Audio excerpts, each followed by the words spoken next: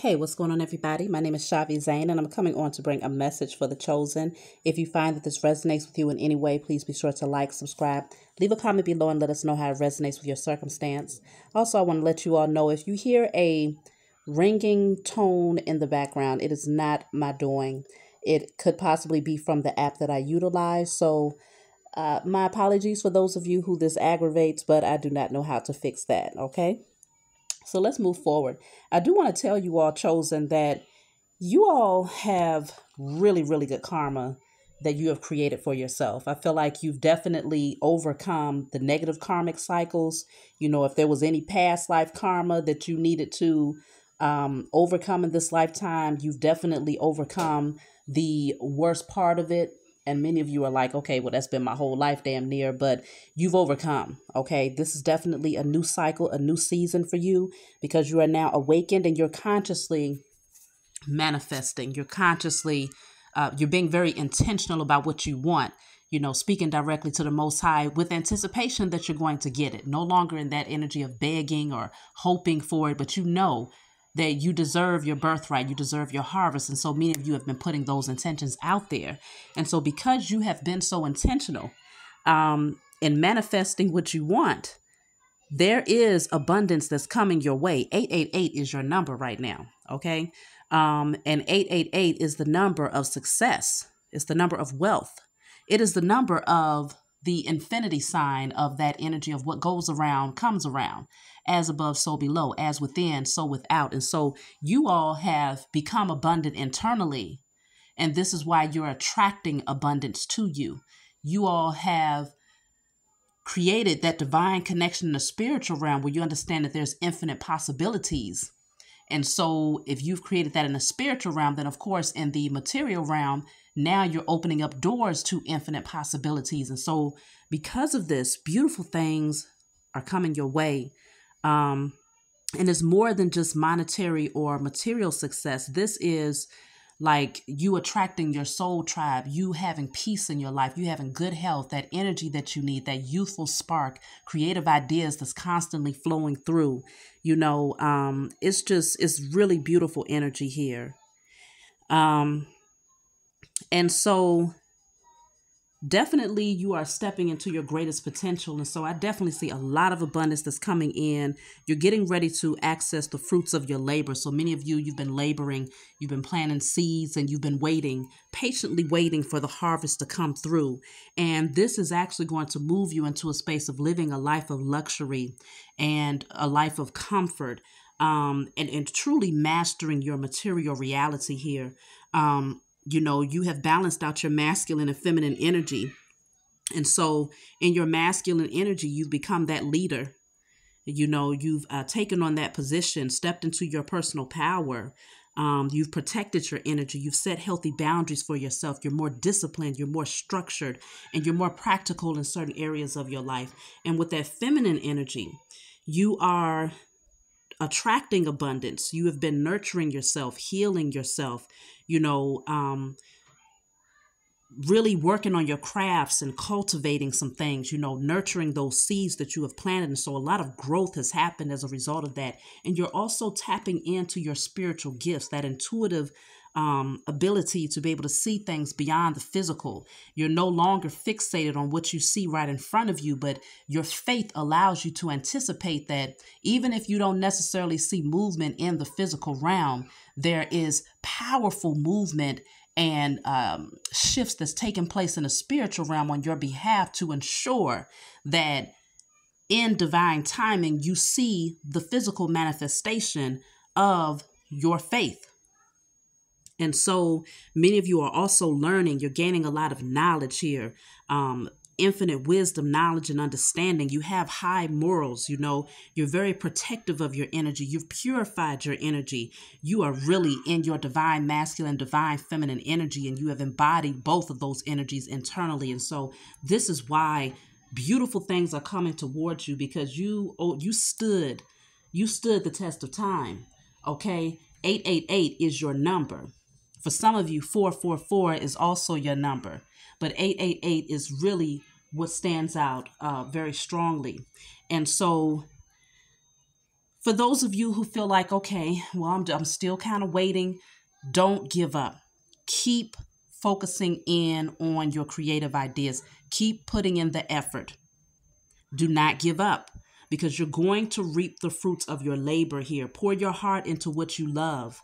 If you pour your heart into it and you do it with an open heart chakra and you celebrate in advance, celebrate the small milestones, because the more that you celebrate the small milestones, the more that the Most High and your spiritual team sees that you are ready for the big milestones, and so it's coming. So you want to keep on, cultivating that thing, using your imagination and, tapping into your creativity and following your heart. Do what you love. When you do what you love, you're pouring the frequency of love into what you do. And so that's keeping you high vibrational every day. And when you are highly vibrational every day because you get to wake up and do what you love every day, that's when you attract what you desire. I was literally just watching the Pursuit of Happiness, and I know that it is based off of a true story. I wish I knew the man's name right now, but I don't know it off the top of my head. But if any of you know, please put his name down below, because it's very inspiring. I was watching The Pursuit of Happiness with my children, and in that movie, he went through a lot. He could barely maintain financially. They ended up staying in homeless shelters, out in the street, in the subways, and he was doing this with his son. And he kept pushing to try to get this particular job. And he ran through one stumbling block after the next, but he did not give up. He persevered. He studied. He did everything possible. His son actually kept him in a lighter energy. Like, it was stressful, but he did what was necessary to try to shift the energy. And it was almost like when he began to, accept the fact that he had to go through those necessary changes and to just, okay, I'm not going to give up. I'm going to keep pushing, because at the end of this, there has to be a reward. There has to be a reward after going through so much heartache and turmoil and, changes. There has to be something on the other side of this when you continue to press forward and you have confidence and faith that the Most High has got your back, front, side, and center. And so at the end of that, he ended up getting a job, and it was very difficult because they was only hiring one person out of a large group of people. And he had to do an internship for 6 months without pay. That's the risk. That's the sacrifice that he had to make, knowing that he had a mouth to feed, a child to feed, and, needed to keep a roof over his head. But he persevered. And so it's so important to stay in the now. Stay in the now. If you feel like, okay, the trajectory is going to take 6 months, it's going to take a year before you can really gain the answers that you need to whatever it is you're doing, then stay right here in the moment. Because sometimes focusing too much on what might come in the future can be your greatest stumbling block if you have not yet mastered your mind to be able to only focus on the positive things in the future. If it's something that brings anxiety or keeps you, stressed out, then get back into this very moment and find peace in this very moment. Find balance and, that happiness in this very moment. Laugh in this very moment. Dance right now. Don't worry about what's going to happen next month for the rent. Dance right now because the rent is already paid. Or dance right now because you have somewhere to sleep tonight, even if the rent is not already paid. You see what I'm saying? You have to keep on pressing forward. Keep doing your spiritual work. Keep giving praise to the Most High Mother and Father, giving thanks to your spiritual team for helping to guide you and show you which way you need to go, because they're not going to let you stub a toe. Your spiritual team, they're going to look out for you because you deserve it. Okay. And so the more that you raise your vibrations and stay in a lighthearted energy, the faster you expedite the process of, change in your physical reality, especially if, let's just say, there's certain people that was in your energy, certain belief systems, certain fears, and you've gotten rid of those energies. That was a large part of the postponement for a lot of people. A lot of people don't realize when you hold on to the wrong types of people, that is one of the greatest reasons for postponement of your inheritance. When you know that they're toxic or your thoughts are toxic. So once you clear that energy and you purify your environment internally and externally, that's making room for the high vibrational gifts and abundance to come pouring in. That high vibrational abundance is going to provide you everything that you need to live a lifestyle of comfort. And so rest easy. Give yourself permission to take breaks in between, to regroup, to relax, to recuperate, retreat, do whatever you need to do to get your energy back recalibrated, and then get back on the path of really focusing in on what you love.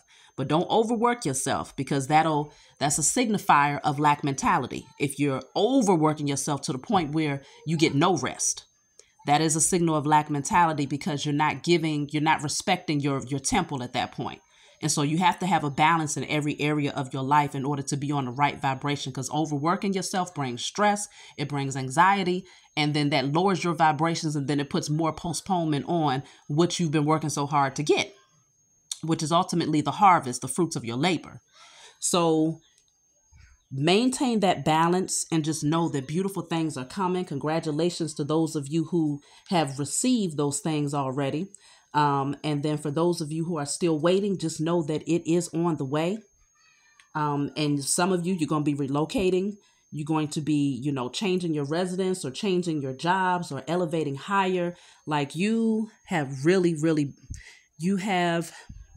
the spiritual awakening has been good to you.